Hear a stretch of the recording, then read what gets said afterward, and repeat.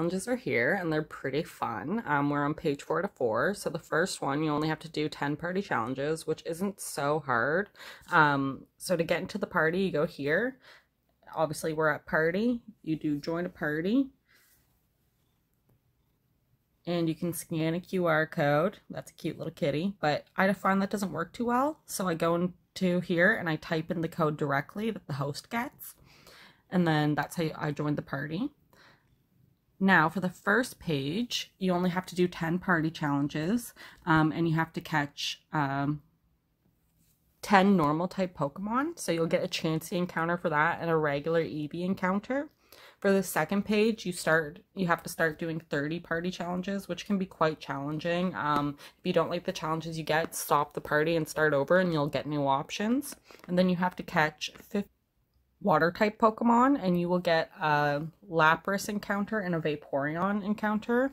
For the third one, you also have to do 30 party challenges and you have to catch 15 electric Pokemon. For this one, you get the Alolan Raichu and you also get Jolteon. Now for the fourth one, we obviously had to do our 30 party challenges again, and then we had to catch 15 fire Pokemon. For the encounter for this one, you get a Alolan Murrock. I can't even pronounce his name. He's right cute. He comes from Cubone and he has the green coloring on him.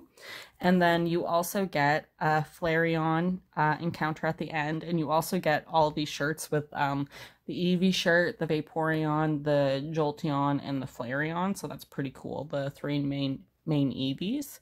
The only thing I find with this is it can be a little challenging to complete some of the missions, and I find when you complete the missions, the rewards for completing the missions are kind of lame, especially when it's like complete like quite a few raids or 30 excellent throws, because that can be quite overwhelming. But if you just keep going, you can get Pokestop ones or catch 20 Pokemon or catch 14 weather boosted, etc.